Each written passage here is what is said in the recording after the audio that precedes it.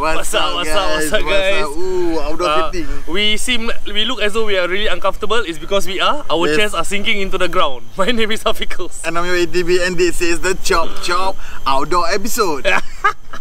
Shit bro, this one, because our seat yeah, because we on a turf. Yeah, grass. Then I think because it rain so the soil soft, moist. Then when we put our chair then the leg like sing. So sing into the sea, man. So if you are wondering what do we have here in front of us, this is actually a place which we were tipped off by one of our fans Not fans like our friends. Our friends. No, not fans. Our friends. Why? Take out my handphone. Okay. Uncomfortable Okay. The chair like falling off really. I feel like really quite far from the water mine can. Commit. Yeah. Pull table closer. No, it's okay. Can. Come. So what do we have here, Lun? Okay, so we got so our friend recommended us to this place. It's at the north side of Singapore, north, right? North, I would say central, but because of the journey we took here, right? I think north lah. Central north is it? No, I think it's central north lah. Central north. So we got this food in front of us from what's it called? Top 73 plus 1. Fishball Legacy. Fishball Legacy. Top 73 plus 1. Yeah, 73 plus 1. Top 73 plus 1. Fishball Legacy. Yeah, I think so. I cannot find. Yeah. So it's they do Chinese style cuisine. Like fishball noodles. And they have a lot. They have a lot. But this our dear friend recommended us the fishball noodle. So we got the fishball noodle. Yeah, open. Then she also mentioned about the Horfun. So she said that Horfun can taste the wok taste. The wok hei taste. I don't know. So I'm a huge fan of wok hei taste. So we don't know how it's gonna be. Anyway, I'm gonna show you all the Horfun first. Yeah, the Horfun looks good. Wow, smell good so. But wow, kena. This is black bean sauce Horfun. Okay. But smell more like black pepper. A bit more like black pepper, yeah. But for the fishball noodle a bit basic I would say like normal Normal but the fishball big. The fishball they say handmade. Oh, handmade. That's why it looks like that. Okay. And then also to share we have. Want to show them the fishball soup? I show you. But regret we never take the chili and the soy sauce. Yeah, we forgot the chili and soy sauce. Because that's the game changer for when you eat fishball noodle. Correct. You put a bit of pepper. The soy sauce and chili padi. Actually, we can walk back to the shop, but it's like 120 meters. So we lazy. We are actually nearby the shop. Yeah. So we just at the back of the shop. This is a small park, I would say. Tong Soon Garden. Is it Tong Soon Garden? Tong Soon. But this Tong Soon Green. Tong Soon Green. So if you guys are around the area, it's something for you to check out. And we also have a side of Ha Chong Kai chicken lah. Wow, Ha Chong Kai Yeah, prawn paste. Ha Chong Kai chicken. Wow, 这个讲可以啊。你可以讲可以啊。一天天啊。哇，很好啊。很好，sedap gila. Like familiar the chair. Wow, I really am uncomfortable in this chair, but yes. You see the angle lah. Show y'all the Ha Chong Kai chicken. So I think again? Ha Chong Kai. Prawn paste chicken lah. Prawn paste chicken. Okay. Then come, give it a shot lah. Come. Then we got green tea to accompany us. Yeah. For today's I take photo. So when y'all see teaser post Instagram, so y'all know what's coming. Wow. Green tea, poka. You see, take photo. Wow, food photographer. Wow, sure. Food blogger. Wrong. Ojo Korean. Okay. Without further ado, let's get to it lah. Do you know can finish or not? We put everything. Can lah, these two we just turn only mah. Can lah. I start off with while Alun puts in the fishball soup, I try the black bean sauce. Horfun. Cheers. Oh, careful Careful. Alamak. Ada tisu? Ada kat sana. Wah, kena my crocs Okay, I take. Wait lah.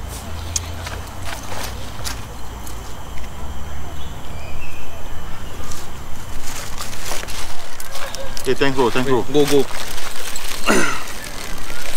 Wow, guys, straight out the bat, I'm gonna say. How? Actually you are like Horfun person actually? Not really. I'm a fishball fishball noodle soup person. But I get what our friend was saying with regards to the wok hei taste in the Horfun. It's really surprisingly quite good. Wow, I cannot bring myself to the bring table. The food to you. Yeah. But hot lah. So I'm gonna try the fishball noodle. Fishball noodle, the two main component. Actually, okay, the three main component are. First is the, I would say, is the soup. I agree. Second, then the fishball. Yes. Third, the noodles. Because sometimes you can cook up the noodle. I don't know how. Yeah, if you like overcook the noodles or what, possible. Then it tastes like very rubbery, right? But this one, I'm surprised that fishball noodle, but they never give a slice of fish cake. But got 4 fishball. Handmade fishball some more.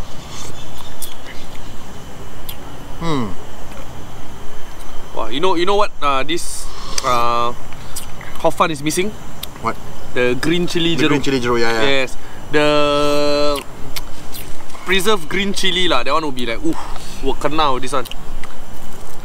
Fishball noodle, I'll be very honest. 2 taps of the pepper, a teaspoon of the chili padi with the soy sauce, kena. I try. But because it's the original paste, the base tastes very original. Then I'm like, if only these few components you add in, lama. Sure. To me, the pepper and the chili padi with the soy sauce is mandatory. Mandatory, bro. Yeah. I try the. It is better than I expected it to be. Yeah. But if you put the main component, the mandatory component, wow, they can taste, really? No, not bad, right? The Horfun. I mean, I'm not an expert, like I can really taste the wok hei. I know what, I know how it tastes like. But to me, my definition of wok hei is like can taste a bit of the char, the burn. Is it correct?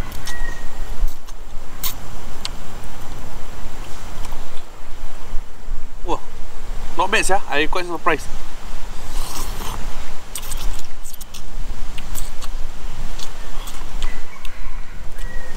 When we first reached there, right, in my head, it was already going to be like, hopefully it's quite good lah. Because the person who take our order spoke to us in Mandarin. We are the 2 most Malay people out there, and then they speak to us in Mandarin. Then it feels like it's a very genuine, authentic place, you know or not? Yeah. It feels like that. So I was like, you feel like you at like Beijing. I wouldn't say Beijing lah, but like you are in a non-halal establishment. That's what it feels like. Not that I know how it feels like, but correct lah. Like you go overseas, you go China, no? You don't expect them to speak English, right? Yeah. So then, with our sorry, with our limited knowledge. Now try the fish. Got try fishball? Haven't yet. Go. Wow, see the huge size of the ball. Wow, then see, very spongy. Wow, QQ one, QQ. Wow, it looks good though. Fuck lah. Oi. I am so sorry for the bad language, guys. I dropped Horfun onto my legs also. Wow, today's episode seems like a disaster. The chair uncomfortable. But lucky the food is good. Yeah. The fishball definitely doesn't taste like factory made lah. And you can really taste the freshness. To me, I'll be very honest, like a bit. How do I put it? Where? Like Malaysia macam tak kena. Oh, like how Never hit the spot. No, it's not like never hit the spot. It's just that I'm not familiar with because it tastes fishy. Oh. I mean it's fishball lah. But you guys you know what I mean, you know what? You get what I mean, Maybe also because like you are so accustomed to the fake fish balls. I would say fake factory made. Yeah. Maybe lah. It feels weird without. It feels weird to eat like a fresh made fish ball, you know.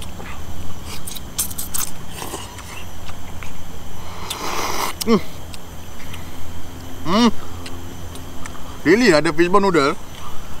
2 taps of pepper, teaspoon of green chili padi with the soy sauce. Fly, you know? Yeah. Fly with the balls. The Horfun just needs a little bit of the green chili, jeruk lah, they call it like preserved green chili lah. Yeah. Wow. Then kena this setting very nice. Yeah. So if you like make a trip here to try out, is at Upper Thomson Okay. I'll be very honest, this one I would say quite ulu. Not people will come here lah. Yeah, correct. But if you want to try this and you don't have your own transport or what, fret not. They have Springleaf station right in front of the stall. Oh yes, Springleaf MRT. Springleaf MRT. Not the Springleaf who did me dirty with the prata goreng but Springleaf MRT. Yeah. Okay, I tried the fishball now. I just love green tea lah. Oh. I get, the fishball is really good, but I get what Alon is saying. It feels so weird because the fishball noodles we are used to is it's all the factory made type of fish balls. Yeah, it's very preserved. You don't taste the fishiness. Yeah. Ha Ching Liao. Apa? Ha Chong Kai. Ha Chong Kai. Ha Ching Liao Kau. Nah, you cannot go wrong with the prawn paste chicken. I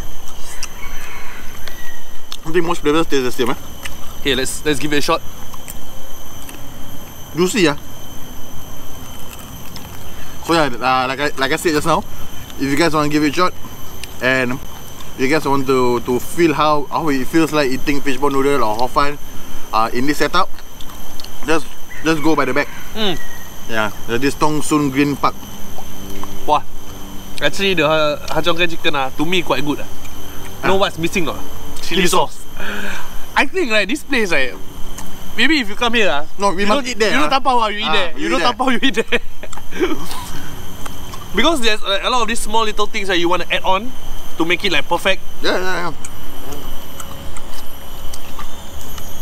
Because I quite disappointed when you buy all this and then you tapao. Imagine you order on GrabFood, for example. Then never come with all this chili and all that. It's gonna be a little bit sad, Condiments, condiments.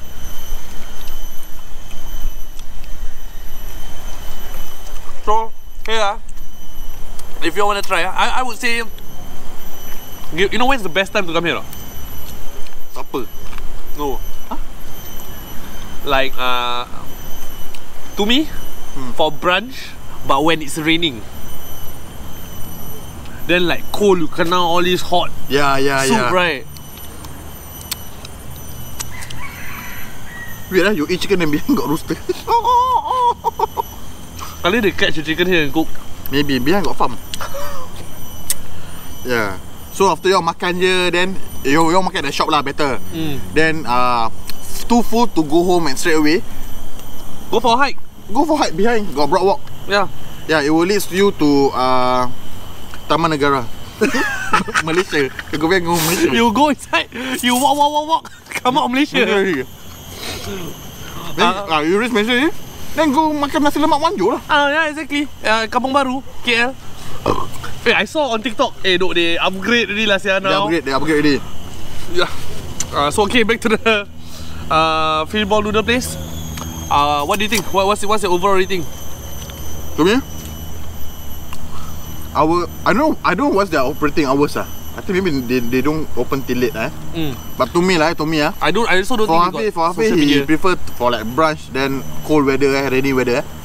To me, I'll come back here for supper. Yeah. So I will order the prawn paste chicken. I will definitely order the fishball noodle. This time around, like I said, with the mandatory components, 2 taps of the black pepper, teaspoon of the chili padi, and soy sauce. I know it sounds like I'm promoting because the script always same. But no, but it's not sponsored, we pay. Yeah, we pay. We all of this we pay. The fact that she spoke to us in Mandarin, it shows that we paid lah. So all in all, total cost, I think the Horfun was $6. The fishball noodle was $4.50. I think 550, 450. No, 550. No, this one is $4.50. I saw her key in. Okay, 450. Because total is 21. No, because I think they charge us for the Tupperware. The Tupperware, correct. Yeah, so if you makan there, right, these 3 items less than $20, about $20 lah. Okay lah. Tu pasal makan okay lah. You get like 3 pieces of chicken. The prawn paste chicken is $10. Yeah. They got the bigger portion lah, but you obviously 2 person only lah.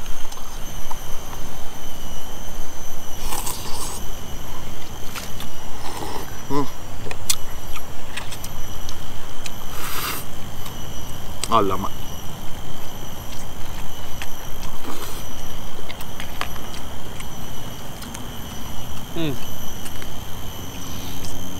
So, what's your ratings on this one?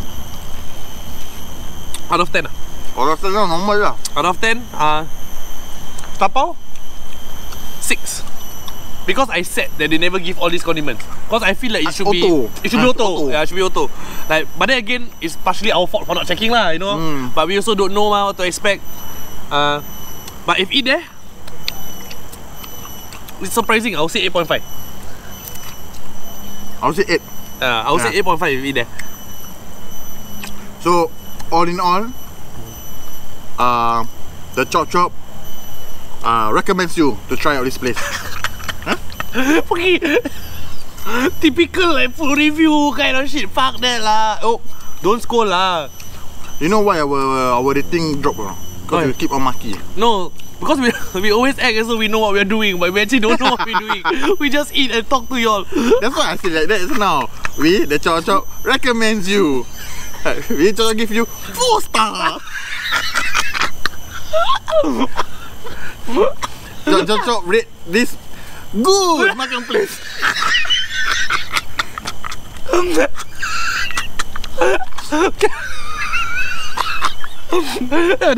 Then you must dye your hair funny color, bro. What?